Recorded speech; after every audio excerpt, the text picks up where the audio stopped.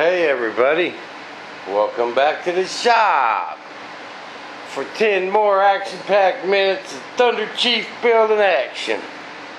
Alright, I've been busy today, people. I done worked my tail off. That one is all done. It's trimmed and ready to put together. I figure I'd save one of these trim jobs and let y'all watch. Okay, now see on that back part? Remember how I did that?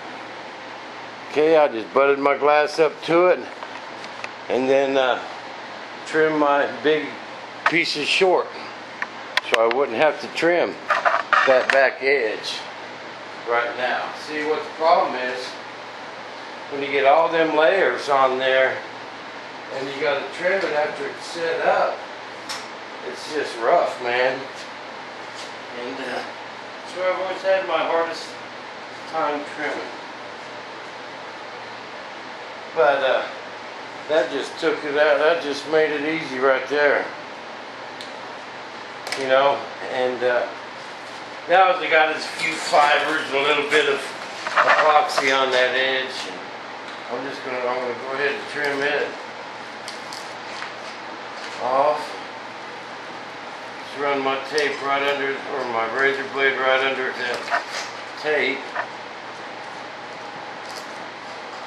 Then you get all them layers, and then you're cutting it at an angle.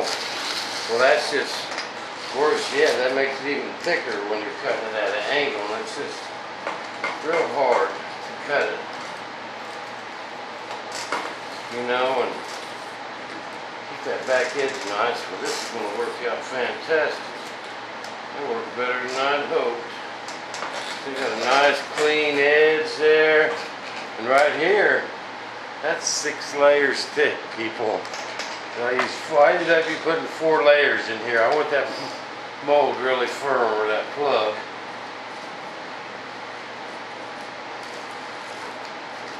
So it's like 6 layers right here at the end. So I know that back part ain't going nowhere.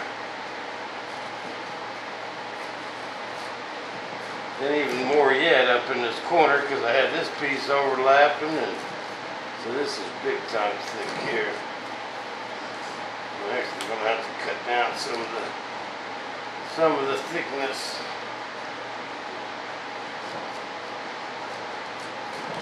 So my mold will come together all the way.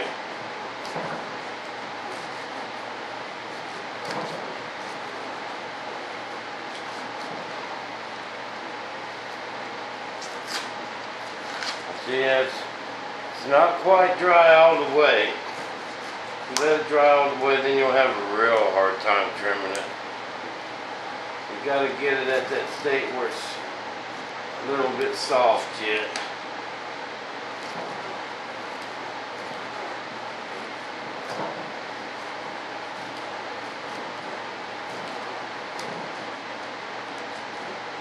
And it can just be trimmed with razor blades.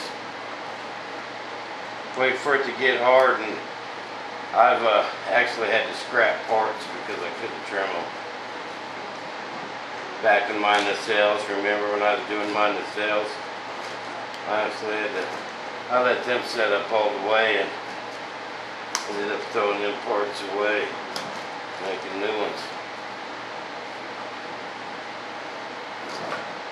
And as far as my painting in the mold goes, I don't think these are going to look super fantastic, but like I say, we're just practicing here.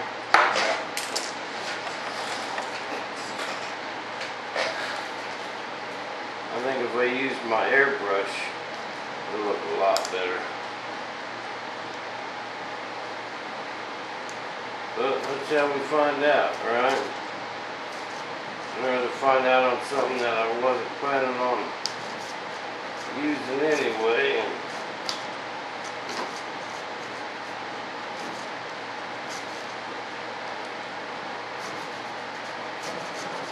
well, I'll come back to that when we get the rest of this trim. Boy, y'all still watching before my 10 minutes is up. These edges are really pretty easy. Just take my X-Acto.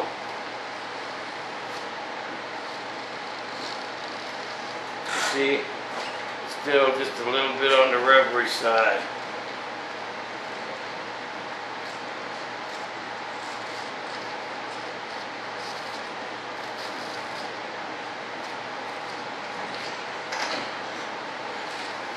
When you take the tape off, look at that nice clean edge you got there. I'm going to take my razor blade and kind of make sure everything's nice and flush. And then the night after dinner, I'm going to barbecue the wife with steaks, making some tater salad. Then I'm going to glue these halves together. Tomorrow we'll pull them apart.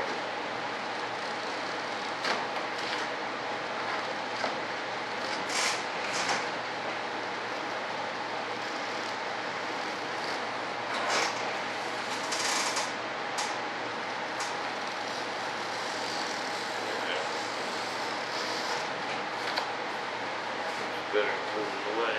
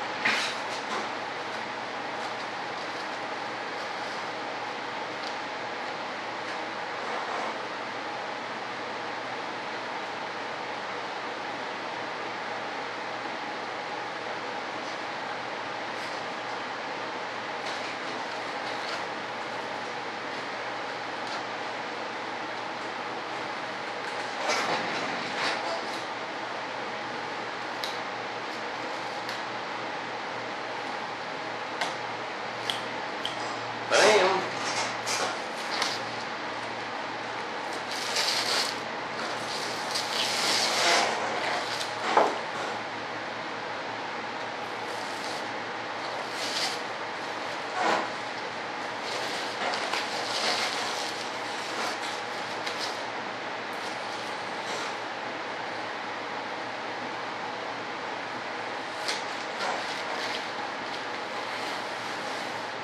Bam, nice clean edge. Nice trim, just right. That was the perfect time to trim that. Dry enough where I didn't get epoxy all over my hands. And it's soft enough for a razor blade to still cut it. Just gotta hit that window, man.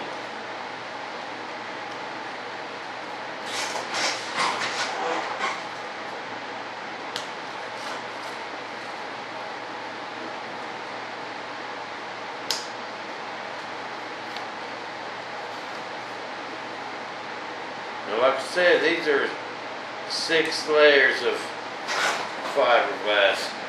That is way more than I mean 4 layers. That is way more than I'd ever use on a wing.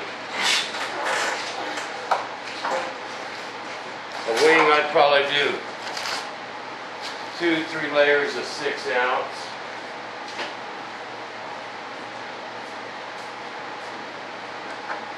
You know, but we don't want this deforming. We want this nice and stiff.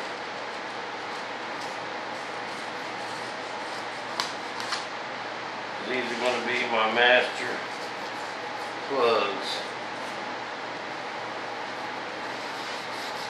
And 6 layers, dang near make these, or 4 layers, dang near make these things bulletproof, man.